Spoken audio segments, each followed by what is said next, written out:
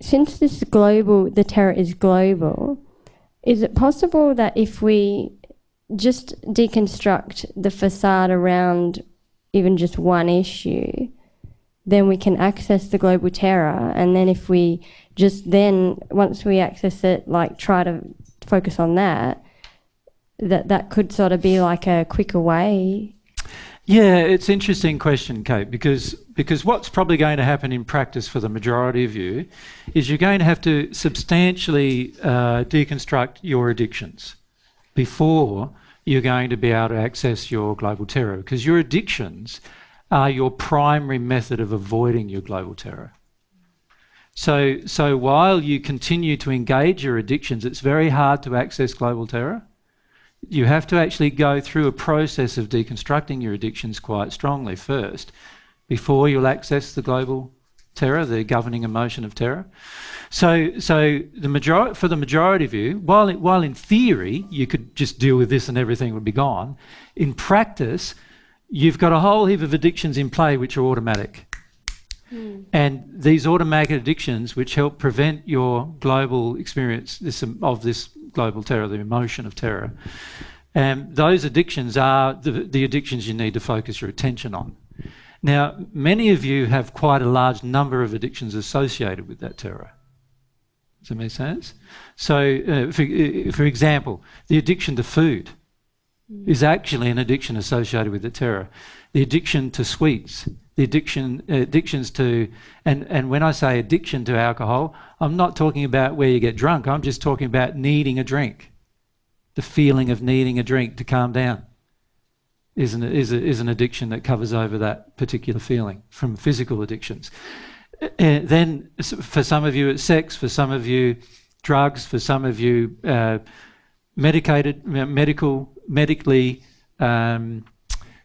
prescribed drugs help avoid this terror. For others, it's being busy, doing things. Many of you are addicted to noise. You're addicted to noise as a way of not feeling terror.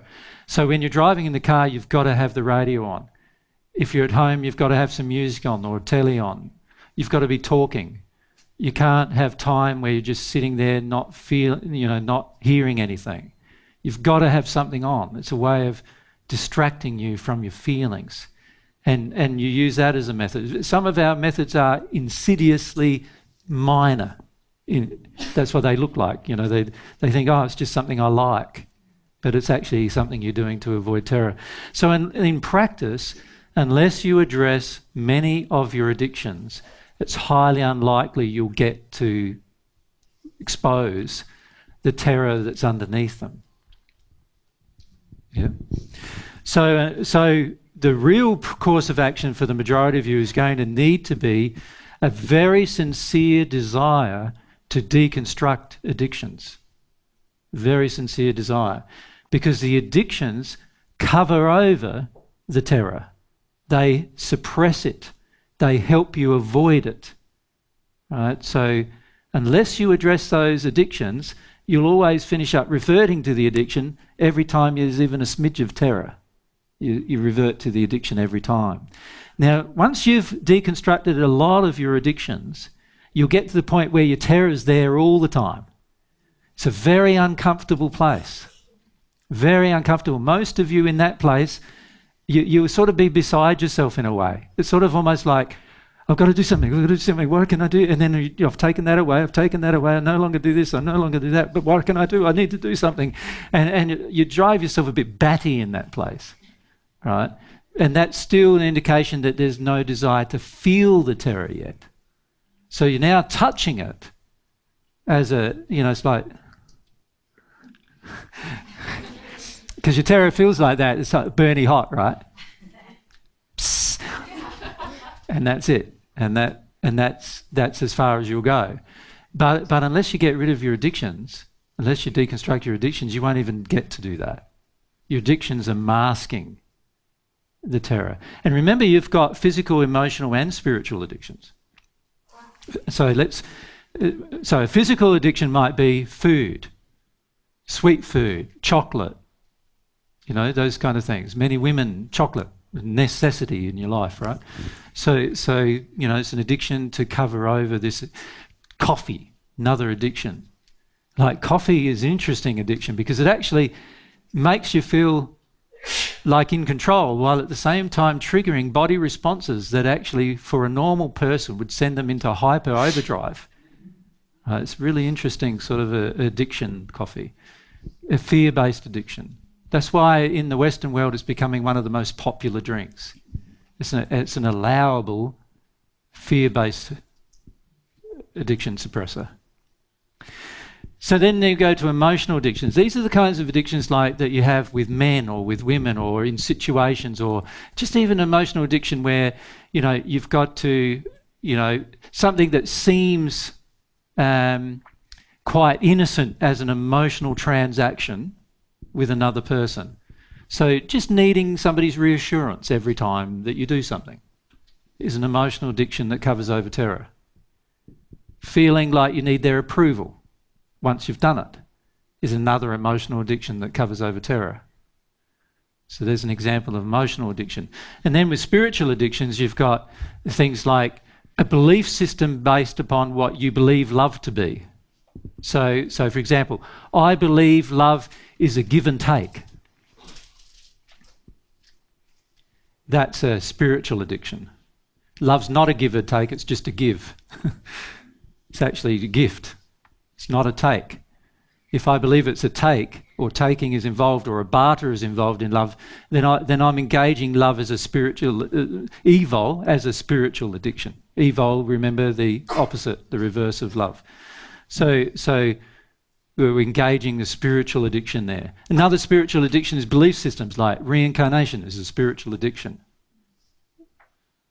So it's the addictive viewpoint saying that when you get to the spirit state, that you'll automatically know everything and understand everything. That's what you want to believe. It's not true. You'll know exactly what you know the moment you passed. And one more thing perhaps, and that is that you've passed.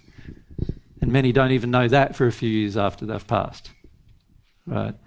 So the reality is that, you know, many of our spiritual addictions, our belief systems are governed. The whole addiction to believe in somebody sacrificing as a view of love. So if somebody sacrificed for you, isn't it so wonderful? You sacrifice for me. That's a terrible, terrible addiction. Love doesn't sacrifice oneself for another. Right? It doesn't do that. It loves both equally. Right? So that's an addiction. Addiction to believe in those kind of belief systems is spiritual addiction.